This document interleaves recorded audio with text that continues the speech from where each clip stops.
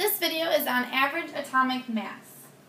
Average atomic mass is the weighted average of all existing isotopes by their percent abundance.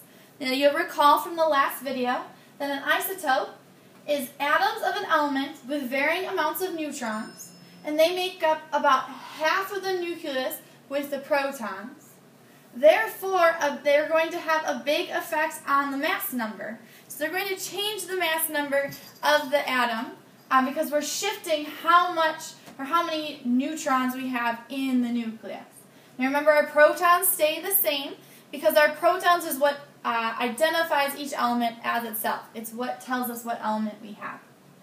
So average atomic mass is similar to calculating your average grade in your chemistry class. For our chemistry class, 10% of your grade is made up of homework and classwork, 10% is made up of quizzes, 30% is labs and projects, and 50% is tests. Now, if you wanted to calculate your average grade or your final grade in chemistry, let's say that you look at your averages that you get for each one of these categories. For your homework and classwork, let's say that your average is an 87. For quizzes, your average is a 90. For labs and projects, your average is a 100. And for tests, your average is an 89. Okay? Your total percent that you can have is 100%. That's what all of these add up to.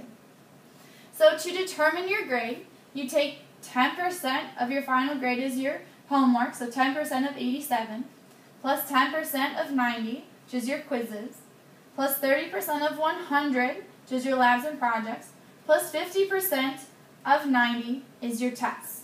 So this is your contribution from each one.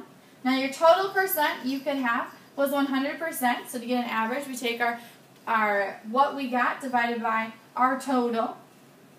And do you find that your average grade in chemistry would be a 92.2%, which would be your final grade. So we take our percent times what we got, we add those together and divide by our total percent that we have, which is 100%. So let's take a look at this as if we had isotopes. So let's say that a scientist is going to scoop up a sample of X. They have a sample of X in their hands. Now 30% of what they have in their hands weighs 72.8 grams. 20% of what they have in their hands has a mass of 72.7 grams. And 50% of what they have in their hands has a mass of 72.46%. Now we can say that the percent of what they have in their hands is equal to the percent abundance of what they have.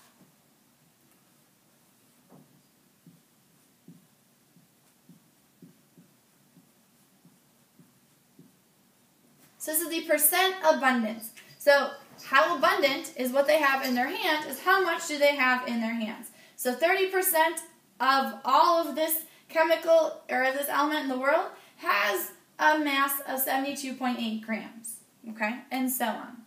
So to find the average atomic mass, we do the same thing like we do to find our average grade in chemistry. We take the percent of what we have, so the 30% of it, times 72.8, plus 20% times 72.7, plus 50% times 72.46, all divided by 100.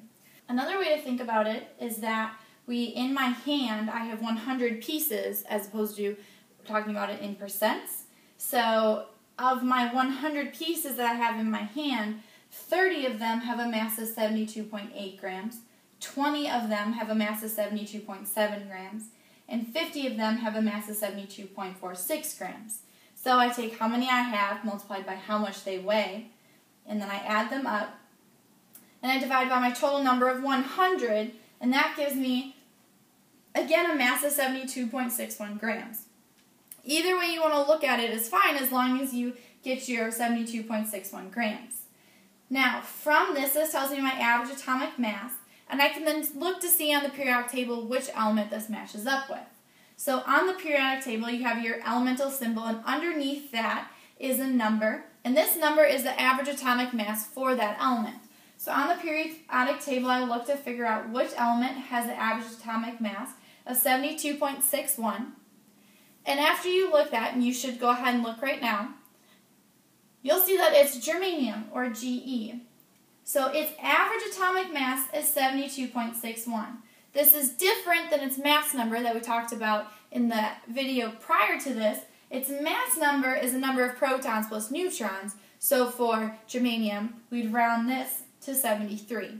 Okay, that's a mass number versus the average atomic mass is where we add up and look at each individual isotope and the mass of each individual isotope and base it off of its percent abundance that we have.